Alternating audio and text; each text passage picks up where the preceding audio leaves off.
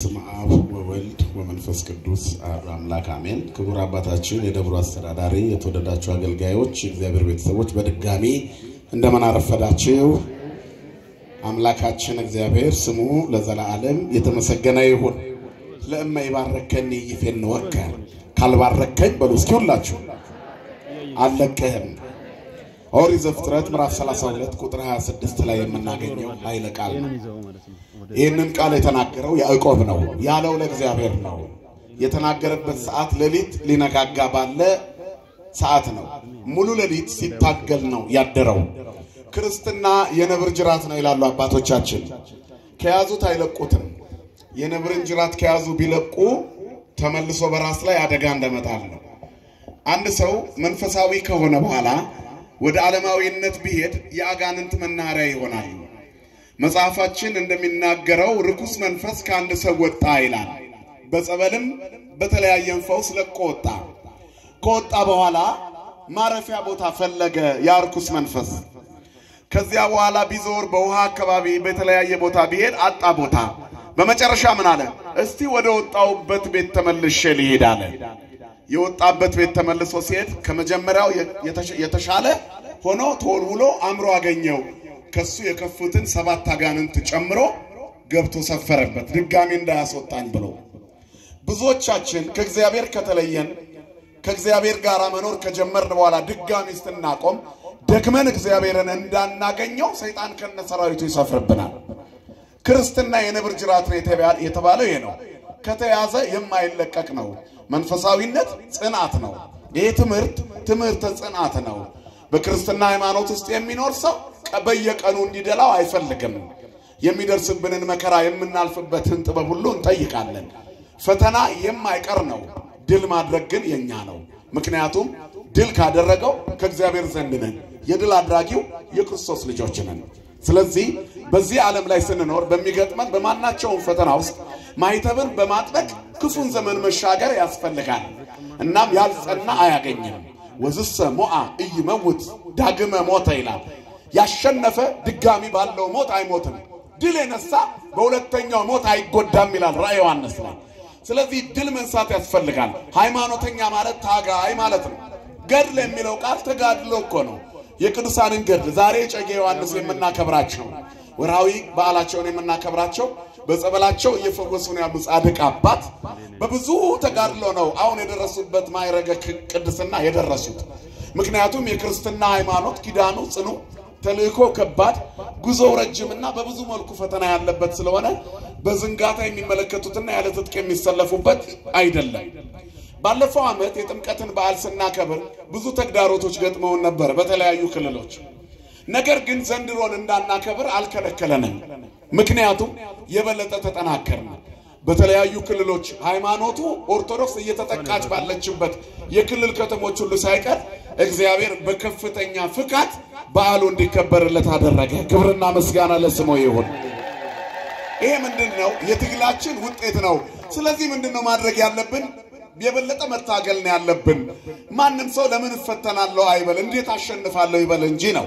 በፈተና የሚጸና ይባረካል ነው የሚለው መጽሐፍ። ብፁዕ ብእሲ ዘይትየገሳ ለእኪት እስመ ተመኪሮ ይነስ አክሊለ ሕይወት ዘአሰፈወሙ እግዚአብሔር ለለ ያፈቅርዎ። በፈተና የሚጸና የተባረከ ነው ይላል ያዕቆብ 1:12 ላይ። ከተፈተነ በኋላ እግዚአብሔር ለሚወዱት ተስፋ አድርጎ ያዘጋጀው አክሊል አለ። ያንን ይወርሳል። ለቅዱሳን የተዘጋጀ አክሊል ለሚወዱት ያዘጋጀው አክሊል አለ። ተፈትኖ ለሚያሸንፍ ሁሉ ይሰጣል። ስለዚህ የፈተና ሕይወት ሲገጥመን ምን ነው አንበል፣ እንዴት ልውጣ አንበል ነው መጽሐፍ የሚለው። ማንም ሰው በእግዚአብሔር አይፈተንም። ነገር ግን በራሱ ሐሳብና ምኞት እየተታለለ ይፈተናል። እነዚህን ምኞቶች ማሸነፍ ደግሞ የእግዚአብሔር መሆን ነው። ብፁዕ አቡነ ጎርጎርዮስ በረከታቸው ይደርብንና የሥጋ ፍላጎቶችን ሁሉ ማሸነፍ ለአክሊለ ሕይወት የሚያበቃ ሰማዕትነት ነው ይላል። ክርስቲያን ማለት ሥጋውን እየጎሰመ ለከፍተኛ አክሊል የሚዘጋጅ ነው። ምድር የሩጫ ናት። ቅዱስ ጳውሎስ ያለው ይሄንን ነው። ሩጫዬን ጨርሻለሁ እኮ ያለው በጣም ሮጧል ቅዱስ ጳውሎስ። በኤፌሶን ከአውሬ ጋር ታገልኩ፣ አይሁድ ደጋግመው ደበደቡኝ፣ በወህኒ ታሰርኩ፣ እነዚህን ሁሉ መከራዎች ተቀበልኩ። ከሁሉ በላይ ግን ኃይልን በሚሰጠኝ በክርስቶስ ምን አደርጋለሁ አለ፣ ሁሉን እችላለሁ። እለት ደግሞ የሚጨንቀኝ የቤተ ክርስቲያን ጉዳይ ነው እና አሁንም ባለው በዘንድሮው የክብረ በዓላት ላይ ከእግዚአብሔር ጋር ሳይሆን ከሰይጣን ጋር ያሉ ሰዎች ብዙ ወንድሞቻችንን ወደ ወህኒ ወርውረዋቸዋል። የሚቀጥለውም ዓመት የበለጠ ይታሰር ይሆናል እንጂ የእግዚአብሔር ክብር አይጎድልም። በመታሰርና በመገፋት እግዚአብሔርን እናከብረዋለን። መገፋታችንን ማስቆም አቅቶት አይደለም፣ ያዘጋጀልን አክሊል ስላለ ተፈትነን እንድናልፍ ይፈቅዳል። ቅዱስ ጊዮርጊስ በመጋዝ ሲተረተር በመንኮራኩር ሲፈጭ ሲደክመው መድኃኔ ዓለም ኢየሱስ ክርስቶስ እየመጣ ጽና አክሊልህ ብዙ ነው ይለው ነበር። 7 አክሊላት የወረደለት ታላቁ ሊቀ ሰማዕታት የተባለው ጊዮርጊስ እነዚህን ሁሉ ነገሮች ሲያልፍ እግዚአብሔር ይገለጥለት ነበር። አሁን እኛ ብዙ የምናስበው ነገር አለ። እኛ ከዚህ ዓለም አይደለንም። ምድር ላይ የሚያበቃ ታሪክ የለንም። ሊቢያ ላይ የታረዱት ክርስቲያኖች ቢላዋ አዲስ አበባ ድረስ መጥቷል እና በመካከል በመሃል ከተማ በጥይት ተደብድበናል እኮ። ወንድሞቻችን በሰማዕትነት ሞተዋል። በስጋዊ ታሪክ ውስጥ በዘመኑ የሚገዙት ሰዎች በደም የተነከረ ጉዞ እየተጓዙ ስለሆነ ታሪክና ዘመን ይፋረዳቸዋል። ለኛ ግን እግዚአብሔርና ማይተባችን ይረዱናል። በሞት ውስጥ እናልፋለን። ወፍናው ይሁን ለሞት ዘእግዚአብሔር ወጡ። የሞት መንገዶች ሁሉ የእግዚአብሔር ናቸው። እግዚአብሔር በሞት መንገድ ላይ ይቆማል። ስለ ስሙ የሞቱትን የተጋደሉትን ይቀበላል። እነሱ ደግሞ እግዚአብሔርን ያዩታል። ሰማዕትነት ከመሞት በፊት እግዚአብሔርን ማየት እኮ ነው። ብዙ ጊዜ ገዳዮች ለመግደል ሲሮጡ ብቻ ይታያቸዋል። ገዳዮች ሊገድሏቸው ሲሮጡ ክርስቲያኖች ክርስቶስ ሊያቅፋቸው እጁን ሲዘረጋ ይታያቸዋል። የገዳይ ሰይፍ ሳይታያቸው ነፍሳቸው ከስጋቸው ተለይታ መድኃኔ ዓለምን ያቅፉታል። ክብርና ምስጋና ለስሙ ይሁን። የሰማዕትነት ሕይወት ማለት ይሄ ነው። ቁጭ ብለን ደልቶን ስናስበው በመድራዊ ነገር አይደለም መሞት ብርድ እንዲነካን አንፈልግ ይሆናል። ቤተክርስቲያን በሌሊት መምጣትን ማለፍ ታግሎ መምጣት በራሱ ሰማዕትነት ነው። ጧት እሑድ አስባችሁታል? ሰይጣን እንዴት አይነት ብርድ ልብስ እንደሚያለብስ የምናውቀው አልጋ አይደለም እኮ የሰንበት ቀን አልጋ። ማታ የጸሎት መጽሐፋችንን አስቀምጠን ዳዊታችንን ትራስጊያችንን አልገን አላርም ሞልተን ነጠላችንን አጣጥፈን ነጭ ልብሳችንን ቁጭ አድርገን ሰይጣኑ 10 ጉዳይ ሲሆን ይቀሰቀሰናል እና ይውና ወይ 10 ደቂቃ አለችን ብለን እንተኛለን። ከዛም በኋላ ጧት 4 ሰዓት ነው የምንነቃው። ምን አይነት ልብስ ቢያለብሰን ነው? ሌላ ጊዜ አላስተኛ ብሎ ሲያቃዠን ኃጢአት ሲያሳስበን ያሳድረናል። ዕለተ ሰንበትን ቤተክርስቲያን ሄዳለሁ ስትል ግን መሰናክሉ ብዙ ነው። ቅዳሴ ቆመን ስናስቀድስ ወገባችን ይንቀጠቀጣል፣ መቆም ያቅተናል፣ አቅም ያንሰናል። ኳስ ለማየት 3 ሰዓት እንቆማለን። ትርኢት ለማየት 3 ሰዓት እንቆማለን። ዝም ብለን መንገድ ላይ እጃችንን አጣምረን ሳይደክመን ግማሽ ቀን እንቆማለን። ተመልከቱ። ለ1 ሰዓት ቅዳሴ ግን መቆም አቅቶን ያውም ግድግዳ ተደግፈን ዛፍ ተደግፈን መቋሚያ ተደግፈን ጉልበታችን እምቢ ይለናል፣ ሰውነታችን እምቢ ይለናል። ሰይጣን ለሱ ሲሆን ያበረታናል፣ ለእግዚአብሔር ሲሆን ያደክመናል። ይሄ ሁሉ ተጋድሎ ነው። ጥሰህ ማለፍ አለበት።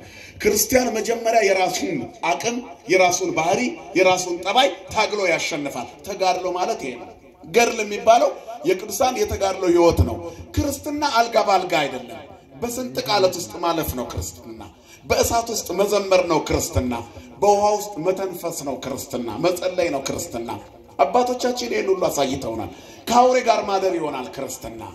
አያችሁ፣ በዘንዶ የሚጠበቁ በነብር የሚጠበቁ አብያተ ክርስቲያናት አሉ ይባላል። ሰው ሆናችሁ አስባችሁታል? አሁን አንድ ታሪክ ልንገራችሁ። ምንድነው የሚባለው? አንድ ሚካኤል ቤተክርስቲያን አለ። ሽምብጥ ሚካኤል ይመስለኛል። ከአዲስ አበባ በባህር ዳር ወደ ጎንደር ስትሄዱ ሽምብጥ ሚካኤል አይደለ? 7 ኪሎ ሜትር 6 ኪሎ ሜትር በዘንዶ የሚጠበቅ ቤተክርስቲያን ነው። 1370 ዓመት አካባቢ ይሆናል እድሜው። የቤተክርስቲያኑ እድሜ ነው የምነግራችሁ። እና በቀደሙት ነገስታት ዘመን በመጀመሪያዎቹ የክርስትና ዘመን የተሰራ ህንጻ ነው። አዲስ መቅደስም ተሰርቷል። እዛ ውስጥ ቤተክርስቲያኑ ሲሰራ በሴቶች በር መግቢያ ላይ ጉድጓድ አለው። ጉድጓዱ ምን መሰላችሁ? ውሃ እየተሞላ የሚቀመጥበት ነው። ነብር እየመጣ ይጠጣል። በሯ አትዘጋም በዛ በኩል። አስባችሁታል? አካባቢው ላይ ካህናቱ ምርታቸውን ሲያመርቱ የሚረብሿቸው ሽኮኮዎች አሉ። ነብሮቹ ደግሞ ሽኮኮዎቹን ይመገባሉ። ከዚያም በኋላ ቤተክርስቲያኗን ያሳርፏታል። ካህናቱንም ምግባቸውን እንዳያበላሹባቸው ይረዷቸዋል። ከዚያስ በኋላ ሽኮኮዎቹን ከተመገቡ በኋላ ውሃ ስለሚጠማቸው ነብሮቹ መተው ከዛ ከውሃው ይጠጣሉ። አንድ የአዲስ አበባ ልጅ እዛ ይሄዳል። ከአክሱም ጽዮን ሲመለሱ በጉዞ በጣም ድምጻዊ ዲያቆን ስለነበረ ግባና ቀድስ አሉት አባቶች። ሊቀድስ ጽዋይቶ ከቤተልሔም ሲገባ ነብሩ የራሱ መግቢያ አላት በቅድስቱ እና ረጅም ነው ጣራው ዘሎ መጥቶ መንበሩ ላይ ጉብ ብሎ የራሱ ማስቀደሻ ጋር ሲቀመጥ ልጁ አልቀድስም ማለት በተአምር ነብር ያየው አልቀድስም ማለት ግዴለም እሱ አይነካም የመጣው ሊያስቀድስ ነው ድርገት ሲወርድ ሰግዶ ሲርታ ያዋለ ብሎታል በቆረጣ ያየው እየተንቀጠቀጠ እንደምንም ቀደሰ ከዛ መጨረሻ ላይ ነብሩ ድርገት ሲወጣ ሲወርድ ሰግዶ ወጥቶ ሲሄዳየው ገርመም ይያል ከዚያ በኋላ ምን አለ ልጁ ከዚህ በኋላ የትም ቤተክርስቲያን ክፍለ ሀገር እንጂ አልቀድስም አዲስ አበባ ይሻለኛል አለ እና ሁሉም ነገር በከተማ ቀላል ነው አሁን የእግዚአብሔርን ተአምር ነው መነግራችሁ ሰማይና ምድር ፍጥረታት የሚያመልኩት እግዚአብሔር ያለበት ተዋህዶ ውስጥ ነው ያላችሁት አያችሁ ታዲያ ለምን አትፈተኑ ሌሎች ሃይማኖቶች እኮ አይፈተኑም አይታችኋል የለውጥ አካላት ይባላሉ አንዳንድ ጊዜ አንዳንድ የመንግስት ባለስልጣናትማ ምን ሰማው ሃይማኖትን ካስተካከልክ እኮ ስልጣን እንሰጣለን ይባላል ኦርቶዶክስ ከሆነ ምን ማለት ነው ትክክል አይደለም ያለበት ማለት ነው አሻሽል ጊዜው የኛ ነው ወደኛ ጠጋ ስትል ስልጣን እንሰጣለን ነው አይታችሁ ከሆነ ስልጣን ያዥ ብቻ ሳይሆን እንደው ተራውን ወታደር ሁሉ ስታዩት ኦርቶዶክስ የለበት ተገፍታ ኦርቶዶክስ ተወርውራለች ለብቻ ይቀጠል እንደሆነ እናየዋለን በዚህ ሁሉ ተጋርሎ ውስጥ ግን እግዚአብሔር ከኛ ጋር ካለ ማን ይቃወመናል አያችሁ ስለዚህ ክርስቲያኖች አሁን ከጫት ቤት በረንዳው ወረዱ ምላችሁ ለዚህ ነው የትግል ጊዜ ነው ከባድ የትግል ጊዜ ጡንቻ የመሰብሰብ ጊዜ ነው ልምምድ ያላደረገ ስፖርተኛ ተጋጣሚውን ማሸነፍ አይችልም አይደለም እንዴ አሁንም ክርስትና ውጊያ ነው እናም እንደምንም ሱሰኝነትን ማስወገድ አለበት ዘረኝነትን ማስወገድ አለበት በወንድምና ወንድም መካከል ጸባ ያስፈልጋል ዕብራዊውን ሲያጠቃው ግብፃዊው ተመለከተና ሙሴ ገደለው ይላል ከዚያ በኋላ ሸዋ መሃል ቀበረው ለወንድሙ ለወገኑ ስለመቆሙ ነበር ከመጠራቱ በፊት ሙሴ ሁሉ ስህተት ሰርቶ ነበር ኋላ ሁለት ዕብራውያን ደግሞ ሲጣሉ በማግስቱ አየ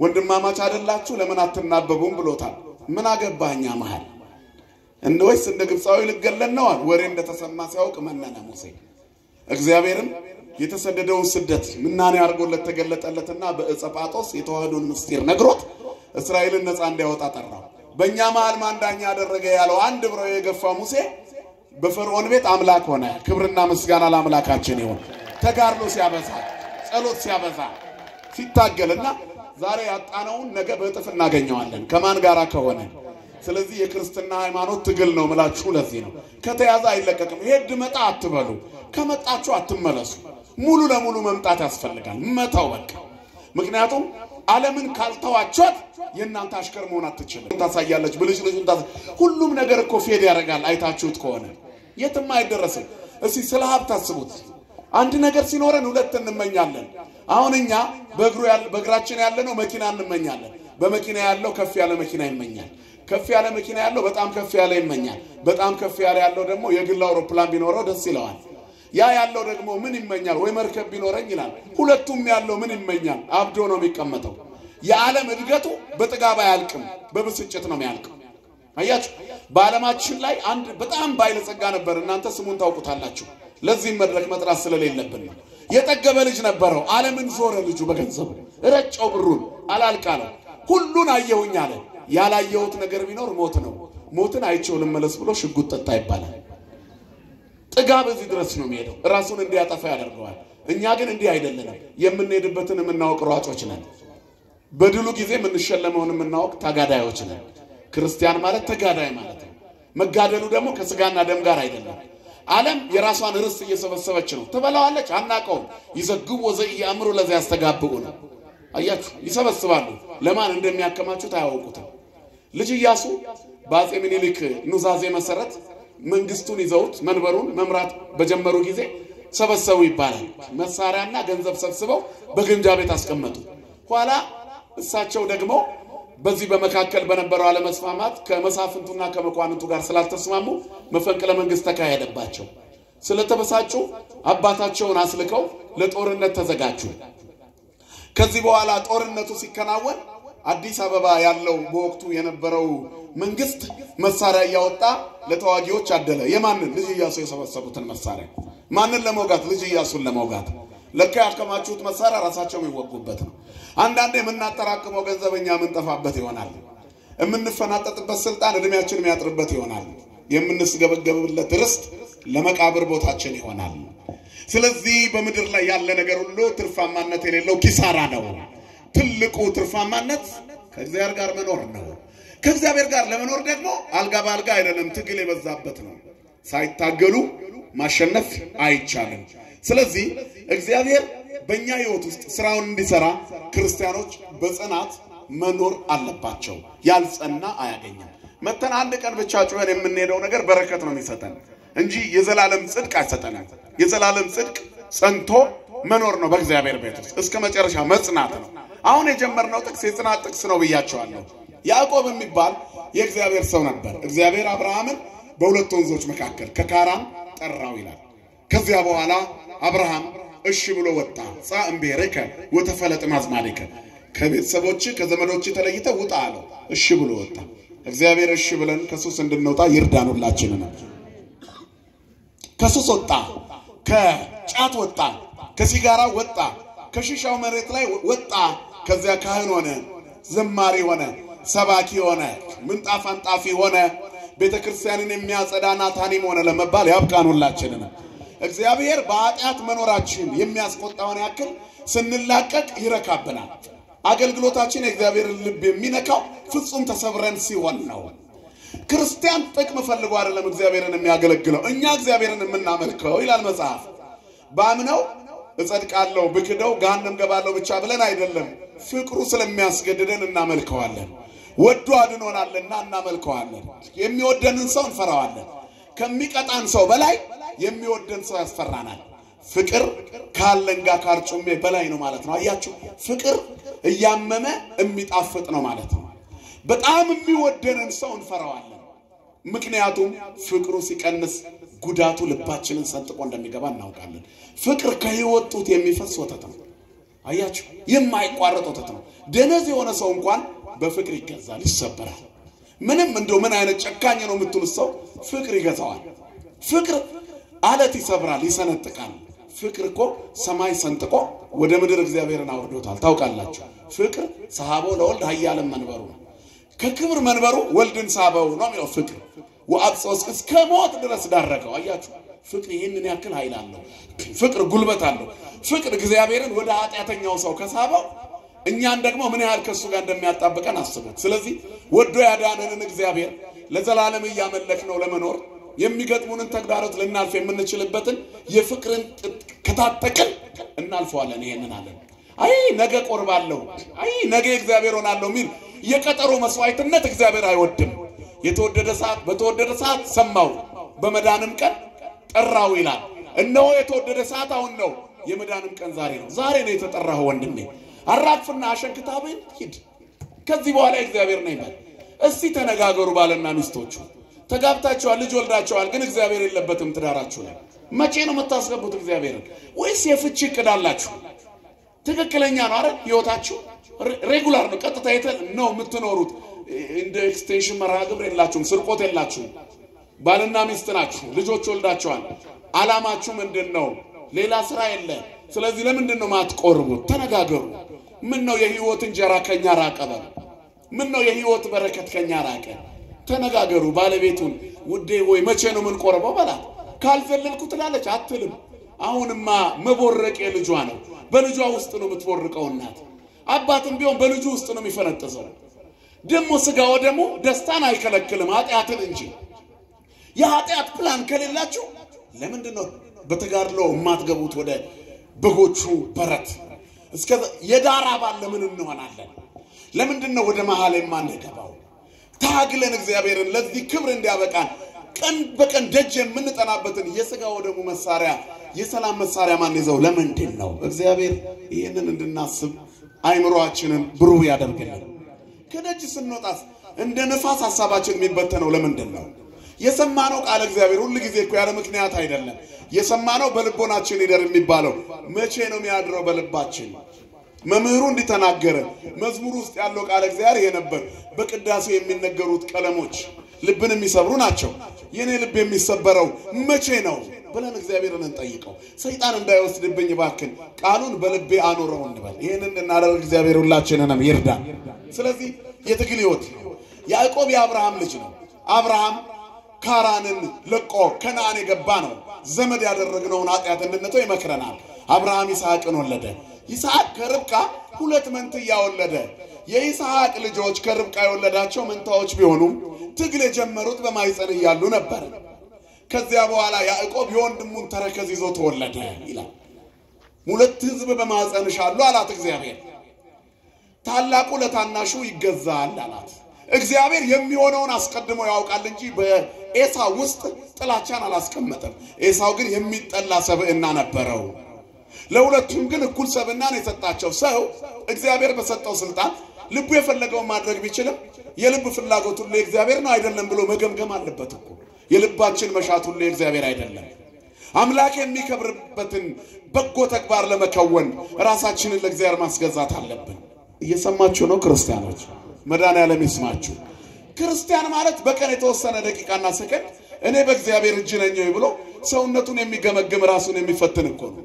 የስኳር በሽተኞች በዘመናዊ ሕክምና የመለኪያ አላቸው። ሁሉ ጊዜ ደማቸውን ይለካሉ፣ ስኳራቸውን ይለካሉ። የት ነው የደረሰው?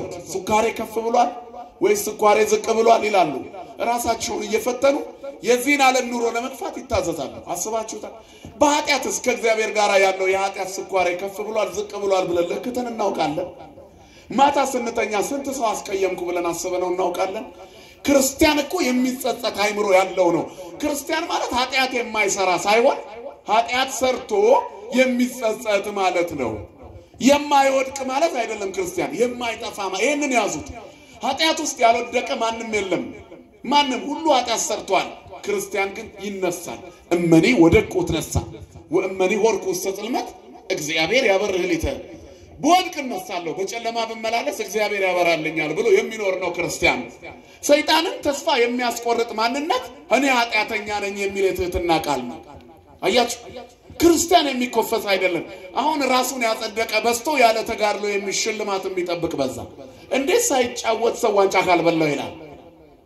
ስኳድ ውስጥ ሳይኖር ቡድን ውስጥ ሳይኖር ዋንጫ በላው ተብሎ ይወራል? አይወራም እኮ። ግልጽ ነው አይደል? ደጋፊ እንኳን ብትሆን ቡድናችን ዋንጫ በላ ነው የሚለው። በጣም ቡድኑን ራሱ ያስጠጋ በላን ሊል ይችላል። እውነት ለመናገር ግን እሱ የተጫወተው በጉሮሮ ሆኖ በጭብጨባው ነው እንጂ ትክክለኛውን ሩጫ የሮጡት የተጋደሉት እነማን ናቸው? 11 ልጆች ናቸው። ሜዳው ውስጥ የነበሩት ናቸው። ሜዳ ላይም የነሱ አንገት ውስጥ ነው የሚጠልቀው። እኛ እዛ ቡድን ውስጥ የምንቀላቀለው መቼ ነው? በክርስትና ሃይማኖት የቤተ ክርስቲያን ደጋፊዎች ነን፣ ግን ቤተ ክርስቲያን አንመጣም። የጾም ደጋፊዎች ነን፣ ግን አንጾምም። የቅዳሴ ደጋፊዎች ነን፣ ግን አናስቀድስም። አረ እግዚአብሔር ደጋፊ አልቸገረውም፣ አይፈልግም። እግዚአብሔር የሚፈልገው የሚመለስ ሰው ነው፣ የሚለወጥ ሰው ነው እግዚአብሔር የሚፈልገው። ለመለወጥ ደግሞ ትግል ያስፈልጋል። ቡድኑ ዋንጫውን ለመብላት ተጋግጧል፣ ከተቃራኒ ቡድን ጋር ታግሏል። አይደለም እንዴ? ጉልበታቸው እስኪዝል ውሃ እስኪሆን ድረስ ሎሚያቸው ሮጠዋል። መውደቅ፣ መነሳት፣ መጋጋጥ አለ፣ መቀጣት አለ። ቢጫና ቀይ ካርድ እያዩ መውጣትና ተመልሶ መግባት አለ። አያችሁ? ሃይማኖትም እንደዚህ ነው። ብዙ መጋጋጥ አለ፣ እየወደቁ መነሳት አለ። አልቻልኩም ማለት ሁሉ እኮ አለበት እናንተ። ከዚያስ በኋላ የሚያስችል እግዚአብሔር በዚህ ሁሉ ትግል ውስጥ አይዟችሁ ያለ በድካም ውስጥ ካንተ ጋር ኃይሌ በድካም ይገለጣል ያለ እኮ አምላክ ነው እግዚአብሔር። እንዴ የሰይጣን መላእክተኛ ጎኔን የሚወጋኝ ተሰጠኝ አለ ቅዱስ ጳውሎስ።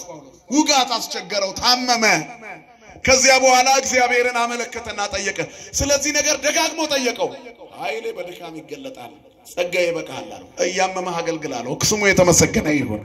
ዛሬ በክራንች የሚያገለግሉ አሉ፣ አይነ ስውራን ሆነው የሚያገለግሉ አሉ። አይኔን አብራልኝ ብሎ ቢሞክቱት ምንድነው የሚላቸው? አንተ ከቅዱስ ጳውሎስ አትበልጥም፣ ጸጋዬ ይበቃል ብየው ውጋት እያስጨነቀው አገልግሏል ነው። ስለዚህ አይነ ስውር ሆነህ ታገለግለዋለህ፣ እያቃሰትክ ታገለግለዋለህ። እናቶቻችን ቁርጥማት እያመማቸው በሌሊት ቤተክርስቲያን ይመጣሉ። አንተ ጎረምሳው ደግሞ እሑድ ጠዋት ጡንቻህን ለማጠንከር ሩጫ ትሮጣለህ። በዚህ ሁሉ መካከል የጠነከሩ ሰዎች እንኳን ሞት እየወሰደ እየጣላቸው ነው። ሞትን ለማለፍ እግዚአብሔር ያስፈልጋል። አያችሁ? በምድር ውስጥ እንኳን በሰላም ለመኖር ማን ያስፈልጋል? እግዚአብሔር ያስፈልጋል። እኛ ደግሞ ክርስቲያን የሆነው የምድሩን መገፋትና ትግል ችለን ሰማያውያን ለመሆን ነው። አያችሁ? ለበረከት ነው። ያዕቆብ ለበረከት የሚታገል ጠንካራ ሰው ነው። እናም ከመወለዱ በፊት ገና በማህፀን እያለ ታገለ። እግዚአብሔርም ጥላቻ የሌለበት እግዚአብሔር ያዕቆብን የበለጠ ወደደው ይላል። እናም ትግል ለሰነፍ ያደክማል፣ ጎበዝን ያጠነክረዋል። ክርስቲያን ማለት ጎበዝ ማለት ነው። የመንፈሳዊነት ፍሬ በሰፊ እርሻ እንዳለ አዝመራ ነው። የክርስቲያኖች ሕይወት የጎበዝ ሰው አዝመራ ነው ይላሉ አባቶቻችን በታካች ሰው እርሻ መካከል አለፍኩኝ አለ ጠቢቡ ሰለሞን በሰነፍ እርሻ አጠገብ አለፍኩኝ አይምሮም በጎደለው ሰው ወይን ቦታ አለፍኩኝ ይላል ምሳሌ 24 ቁጥር 30 ነገር ግን ይላል ሳማ በስቶበት ነበር አረም ሞልቶታል ተለብልቧል ፍሬ የለውም ማለት የሰነፍ ሰው እርሻ ምንም ፍሬ የለውም ማለት አንተ ላይ ምን ፍሬ ያለው ወንድሜ ያንተ እርሻ ምን ያህል ነው እርሻ የተባለው ሰውነታችን ነው ፍሬ የተባለው ስለምግባራችን ነው ሰብእናችን ለእግዚአብሔር ምን ያህል ተገዝቷል ወንድምህን በምን አይነት መልኩ ነው ትሪት የምታደርገው እህትሽን እንዴት ነው የምትንከባከቢያት ልጆች ለእናቶቻችን እንዴት ነው የምንታዘዘው ለአባታችንስ ያለን ክብር ቢሳሳት እንኳን ሽማግሌ ነውና ስለሱ ያለን ግንዛቤ እንዴት ነው አንዳንድ ሰው የ80 ዓመት ሽማግሌ ሆነ አባቱ ከኔ እኩል ካሮጥክ ብሎ አባቱን የሚያበሳጭ ልጅ እኮ አለ ክርስቲያን ደግሞ ብሩህ አይምሮ ያለው አያችሁ ነገ አባት ለመሆን ዛሬ ብዙ የሚደክም የሚለፋ የሚተጋ ነው በሁሉም ሩጫ ውስጥ በግንዛቤ ያደገ ነው ስለዚህ አባትና እናትን ከማክበር ራስን መታገል ይጀምራል ክርስቲያን ምን ቢጎረምስ ወጣት ምን ቢጎረምስ ማይተብ ካለው እግዚአብሔር ላይ አይጎረምስም ግልጽ ነው መናገረው እግዚአብሔር እንደ ፀሐይ ግልጥ ያደርግላችሁ ስለዚህ እንዴትም ይሁን እንዴት እግዚአብሔርን ደስ በሚያሰኝ ሰብእና ለመቆም ትግል ባለበት በዚህ ዓለም ላይ ጠንካራ ማይተብ ጠንካራ ክርስቲያኖች መሆን ይተበቀብናልና ሰፊ አዝመራ ነው ህይወታችን ወደ ሰፊ ነው ከለ ሲባል ሰፊ አዝመራ ያለው ሰብእና ነው ምክንያቱም የትዕግስቱ ፍሬ ለሌሎች ይተርፋል ገነት የሚገባበትን ቁልፍ ይቀበልበታል የእግዚአብሔር መንግስት የሚወርስበትን ክብር ያገኝበታል ይሄ ነገር ያልፋል ብሎ የሚታገል ሰው እግዚአብሔር እንዲያሸንፍ ይረዳዋል የማያልፍ የለም ሰው ደስ ባለውና በተመቸው ጊዜ ይባላል ፀሐይ ሳትጠልቅ ቀኑ ረዝሞለት ቢውል ደስ ይለዋል ሰው በጨነቀው ጊዜ ደግሞ ቀኑ ቶሎ እንዲያልቅለት ይመኛል ጭንቀቱም ሆነ ደስታው ግን የመሬትን ዑደት በፀሐይ ዛቢያና በራሷ ዙሪያ አይቀንሰውም የነበረውን ሰዓት አይቀይረውም አይጨምረውም ይላል ያለማውያን አባባል ነው እውነት ነው ማንንም ሰው ተጨንቆ በፀጉሩ ላይ አንዲት ቅንጣት መጨመር የሚችል ሰው የለም አይደለም መጽሐፋችን ነው የሚለው ስለዚህ በአንዳች አትጨነቁ ተብለናል ስለዚህ ምን እናድርግ በፊታችን ያለውን ሩጫ በተጋድሎ እንሩጥ በጽናት እምነታችንን እንያዝ ያዕቆብ በኩር ለመሆን ፈልጓል የወንድሙን ተረከዝ ይዞ ጎትቶ ወጥቷል ከዚያ በኋላ ክርስትና ትግል መሆኑን ለማሳየት ደረቅ አዲስ ኪዳን ይባላል የያዕቆብ ሕይወት ክርስቶሳዊ የብሉይ ኪዳኑ ክርስቶሳዊ ሕይወት ያለው ይባላል ያዕቆብ በርካታ ማብራሪያ ያለው ሕይወት አለው ይሄንን ስናብራራ አንቆይም ባጭሩ ግን ያዕቆብ የጽናት ጥቅስ ነው ወንድሙን ተረከዝ ይዞ ከማይጸን ወጣ ኦሪት ዘፍጥረት ምዕራፍ 25 ቁጥር 26 ከዚያ ካደጉ በኋላ በምስር ወጥ ከወንድሙ ላይ በኩርናውን ገዛው እኔ ከዛሬ ጀምሮ ታላቅ ልሁን ብሎ ከራበው ወንድሙ ላይ ወንድሙ ከእግዚአብሔር ያገኘውን በኩርና በአንድ ጭልፋ ወጥ ሸጠው አንድ ነን ይያልክ የጫት ቤት በረንዳ ላይ ቁጭ ብለህ ሺሻን ያንደቀደቅክ ስንት ጊዜ ራስህን ሸጣል ስንቴ በኩርናን ሸጣል ሎን በሃይማኖት ለማይመስሉን ሰዎች እየተንበረከክን ስንቴ ማይተባችንን በጥሰናል ለስጋዊ ምቾትና ተርላ ብለን ስንት ጊዜ ክርስትናችን ላልቷል ክርስትና ቢጣፍጠው ሲኖሩት ነው ሲናገሩት አይደለም በቋንቋ ምድር ላይ ጻድቅ ልትሰኝ ትችላለህ ሰው አሳመነ እግዚአብሔር ግን በጣፈጠ አማርኛ ምንም በሰከነ ሕይወት ሁሉንም ይወዳል ያከብራል እንጂ ለእግዚአብሔር የሚሳነው ነገር የለም ብንሸፋፈን ሳይገልጥ ያውቃል አያውቅም እንዴ ሁሉን ያውቃል ማይመረክ ሁሉ ነው ሰው ግን ሰይጣን እሱ ላይ ከመስፈሩ የተነሳ ልቡ ከመደንደኑም የተነሳ ሰው እግዚአብሔርን ለማታለል ይሞክራል ሰው ህሊናውንም ለማታለል ባልቻለበት ሰብእና እግዚአብሔርን ለማዋሸት ይሞክራል ክርስትና ስጋዊ ግፍ አይደለም መንፈሳዊ ተጋድሎ ነው በመንፈሳዊ ተጋድሎ ደግሞ እስከ መጨረሻ ከተጋን ያዕቆባዊ በረከት እናገኛለን ሸጠልኝ አለው ብኩርናን በሁለት ምስር በአባቱና በእናቱ አምላክ ስም ምሎ ሸጠለት የዛን ቀን ኤሳው ተቃለለ ይላል ክብራችንን ከመሸጥ እግዚአብሔር ይጠብቀን ሁላችንን ከዚያ በመጨረሻ ላይ ደግሞ አባቱ ይስሐቅ አረጀ እድሜው በገፋ ጊዜ አባትየው ይስሐቅ ታላቁ በኩርናውን እንደሸጣ ያውቅምና ጠግቤ እንድመርቅህ ከአደን ላይ አድና አምጣልኝ አለው እናቲቱ ሰማችና ያዕቆብ ለመንፈሳዊ ነገር ያለውን ትግል ስለምታውቅ ለማይረባ ሰው ተሰጥቶ በረከት ሜዳ ላይ እንዳይቀር ልጇን ለምድ አለበሰችውና የበግ ለምድ አልበሳ ያዕቆብ ኤሳው ጸጉራም ስለነበረ ኤሳውን እንዲመስል አደረገች ምግብ ይዞ ቀረበ ኤሳውን አለው አዎ አለ በዚህ ጊዜ ምን አለው ድምፁ የያዕቆብ ነው እጆች ግን የኤሳው ናቸው ብሎ በላና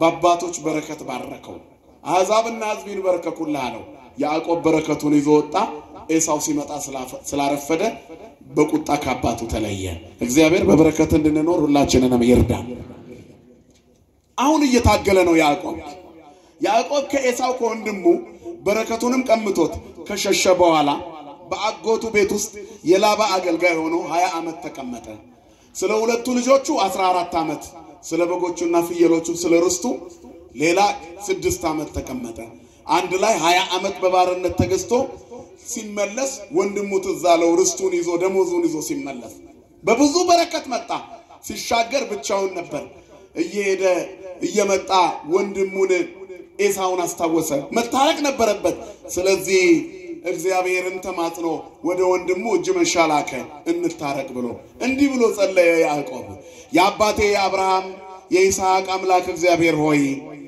በዚህ ዓለም ላይ ለኔ እንዳደረከው ለማንም አላደረክም እኔ የማይገባኝ ነኝ በትሬን ብቻ ይዤ ዮርዳኖስን ተሻግሬ ነበርና አንዲት ባላ ተከሻው ላይ ይዞ ነው ዮርዳኖስን ተሻግሮ አጎቱ ቤት የመጣው ከወንድሙ ኮብልሎ ካርታ እንኳን አልያዘም አቅጣጫ ተቋሚ አልያዘም ድምጽ አራዊቱንና ግርማ ሌሊቱን እንዳይፈራ እግዚአብሔር ምን ያደረገ ይገለጥለት ነበር የወርቅ መሰላል ብርሃን መሰላል ኮንኪተን ከተመለ እርገቱ ለብራ ወደ ሰማይ ለቃል ርደት ለስጋ እርገት ምክንያት የሆነች እመቤታችንን ገና በጥንት በራእይ ያያት ነበር የሚያድረው ክብርና ምስጋና ለአምላካችን ይሁን ብቻም ብትሆንም እግዚአብሔር ካንተ ጋር ካለ ሁሉ ሙሉ ይሆንልሃል ስለዚህ በትሬን ብቻ ይዤ ዮርዳኖስን ተሻግሬ ነበርና ይላል ያዕቆብ አሁን ግን የሁለት ክፍል ሰራዊት አደረከኛል እግዚአብሔር ሲባርክሽ እንደዚህ ነው በብዙ በረከት በከብትና በልጆች ሞልቷል ቆጥሮ የማይጨርሳቸው ርስቶች ሜዳውን ሞልተዋል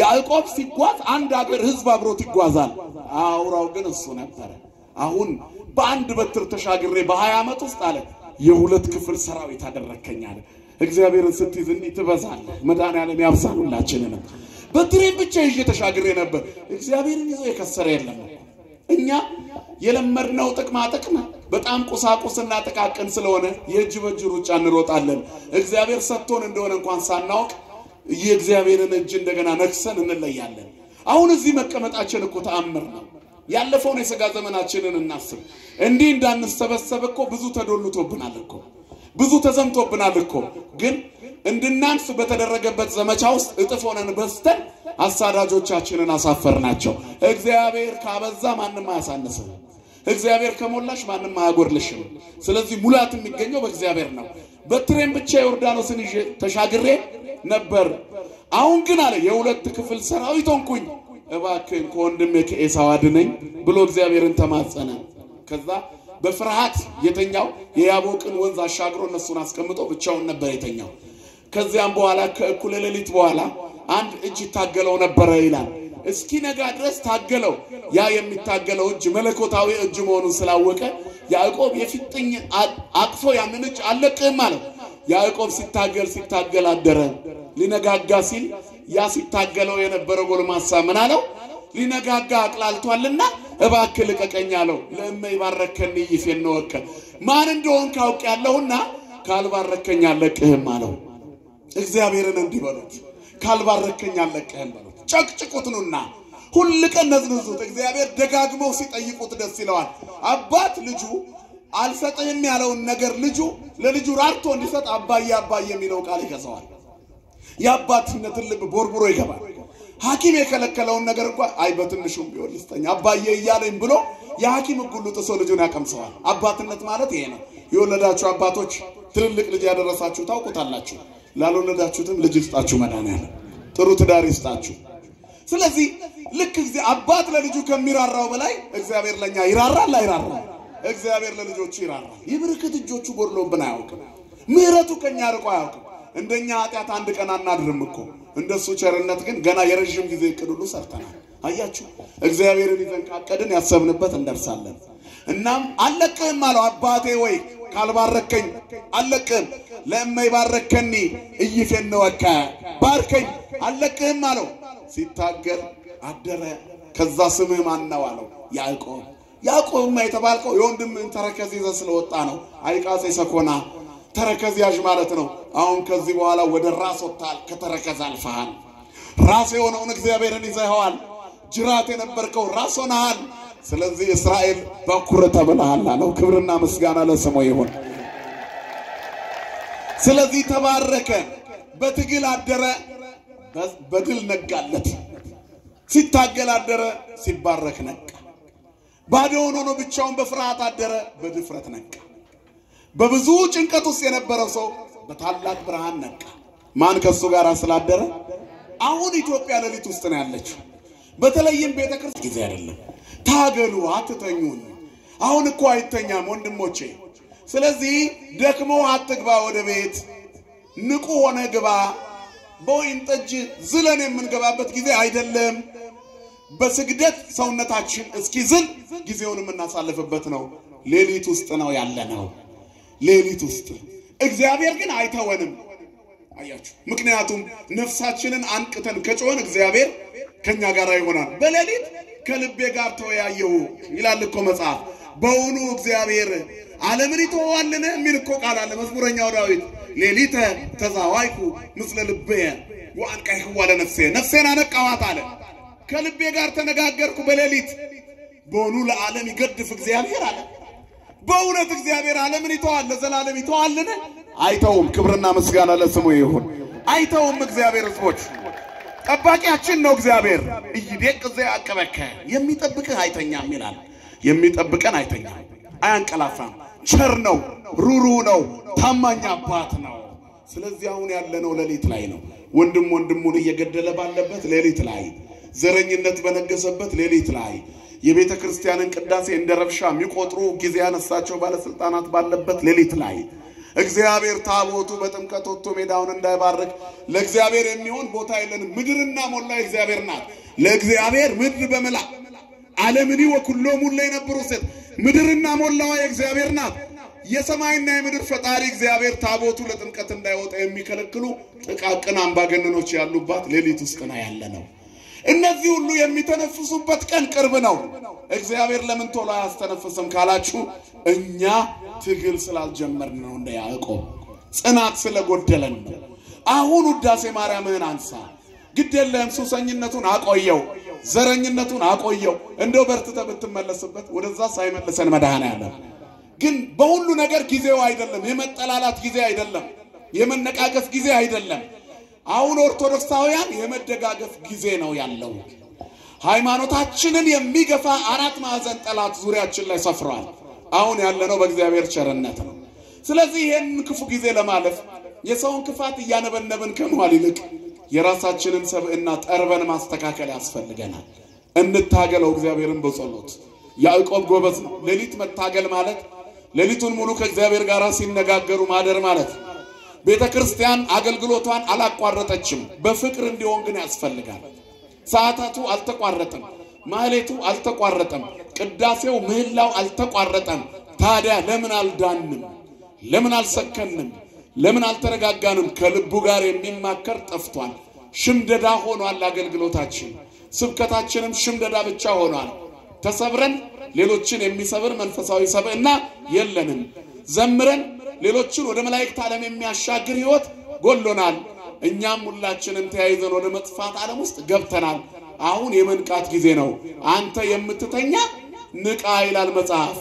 ሞኝ አትሁኑ። በዚህ ጊዜ ካልነቃን ጥቅም የለውም። ባላጋራችሁ ዲያብሎስ የሚውጠውን ፈልጎ እንደሚያገሳ አንበሳ ይዞራልና ንቁ ነው የሚለው። ስለዚህ እንደ ያዕቆብ የምንቃተትበት ጊዜ አሁን ነው። ያን ጊዜ እግዚአብሔር በብዙ እልፍ በረከት ይባርከናል። ያዕቆብ ተባርኮ ነቃ። ወንድሙ ጋር ሲደርስ ወንድሙ ለያዕቆብ እስኪሰግድለት ድረስ የያዕቆብ ግርማው እንደ ፀሐይ ያበራ ነበር። ክብርና ምስጋና ለአምላካችን ይሁን። ስለዚህ ይሄንን ያገኘው ያዕቆብ እግዚአብሔርን ካልባረከኝ አልተውህም ስላለ ነው። አሁንም እዚህ ቦታ ላይ እንዲሆነ እዚህ ቦታ ላይ እንዲሆነ የሚለውን ዜና አስክነን ጥሩ ዜና ለመስማት ጠበንጃ የያዙት ሁሉ መተው ጸበል የሚጠመቁበት ቀን ቅርብ ነው። ታቦት አያልፍም በእኛ መስመር በእኛ ክልል ብለው ዱላ ይዘው ታቦቱ ላይ መኪና ይዘው እየጋለቡ የፈረጠጡት ሁሉ እመኑኝ አንድ ቀን ሰይጣን እጅግራቸውን ሲቆለምመው የሚመጡት እዚቹ ጸበል ላይ ነው። ጸበል ደግሞ የክልል ውሃ አይደለም የሰማይ ውሃ ነው እግዚአብሔር በዘር አይደለም ጸበልን የሚያፈልቀው በመንፈሳዊ በረከት ነው የሚዳነው ደግሞ በእምነት ሲገቡበት ነው በጎሳ ሃይማኖተኛ መሆን አይቻልም ሰው ከተጠመቀ በኋላ ዘር የለውም ይሄንን ሁሉ እንክርዳድ ለማስወገድ ግን ጥሩ ስንዴ መሆን ያስፈልጋል እና ከሌናቸው ዘረኞች ከማለት እኔም አይደለውም ወይ ብሎ ራስን መገምገሙም ጥሩ ነው ስለዚህ ታገሉት ካልባረከኝ አለቅህም በሉ በቅዳሴው ጽኑ በጸሎቱ ጽኑ ጸበልም ስትገቡ ስትወጡ አንደበቴን አቅናለኝ በሉት ተጠምቄ ስለወጣው ጸደኩም እንዳልን ትዕቢትን ከኔ ያስወግድልኝ በሉት ውዳሴ ማርያም ስለደገም ክንፍ ያበቀልኩ እንዳይመስለኝ ትዕቢትን ከኔ ያርቅልኝ በሉት በትህትና ትልቅ ቦታ ላይ ይደረሳል እንደ ያዕቆብ ይታደጋል እናም አድገን ሙሉዎች እንድንሆን የአባቶቻችን በረከት አይለየን ዛሬ የምናከብራቸው አባታችን እጨጌ ዮሐንስ ከቅዱሳን አባቶቻችን አንዱ ናቸው ብዙ እልፍ ቃል ኪዳን የተሰጣቸው ስማቸውን ከተማጸን ህይወታችን ይሰክናል መንከር እግዚአብሔር በላይ ለቅዱሳን ይሆነው እግዚአብሔር በቅዱሳኑ ላይ ድንቅ ነው በያዕቆብ ይህን ታምር ያደረገ እግዚአብሔር በእሳቸው የተጋድሎ ጽናት አሰረ ክህነታቸውን ምንኩስናቸውን ምናኔያቸውን ጠብቆ የቅድስና ቃል ኪዳን ሰጥቷቸው ይኸው በስማቸው እንኳን እዚህ መሃል አዲስ አበባ ጸበል ፈልቆ እውር እየበራ ነው ክብርና ምስጋና ለአምላካችን ይሁን ስለዚህ የቅዱሳኑ ታሪክ ለኛ የሚነገረን የተሰጠን እነሱን እንድንመስል ነው ተዘከሩ መኳንንቲክሙ ዘነገሩክሙ ቃል እግዚአብሔር ነው የእግዚአብሔርን ቃል የነገሯችሁን ዋኖቻችሁን አስቡ እጨጌ ዮሐንስ የእግዚአብሔርን ቃል የነገሩን በቃል ብቻ አይደለም በተግባር ነው አባቶቻችን ወንጌልን በህይወት ሰበኩ እኛም በህይወት ለሚቀጥለው ትውልድ ክርስትናውን እናሳልፍ መጥቶ እቺ የከበረች ቤተክርስቲያን የማንም አፍ ማላቀቂያ የሆነችው በእኛ ዘመን ሆኗል ታግሎ ነፃ የሚያወጣት ትውልድ እናንተ ናችሁ ሲለን ነው ቀላል በረከት አልሰጠንም እግዚአብሔር የሰጠንን በረከት መጠቀም እንድንችል ሃይማኖታችንን አክብረን መንፈሳዊ ሰብእናችንን ተቆጣጥረን ሰውነታችንን በንስሐ ጠርበን ንስሐ ገብተን ስጋው ደሙ ተቀብለን የመንግስቱ ዜጎች እንድንሆን አምላካችን እግዚአብሔር ይርዳን ወስብሐት ለእግዚአብሔር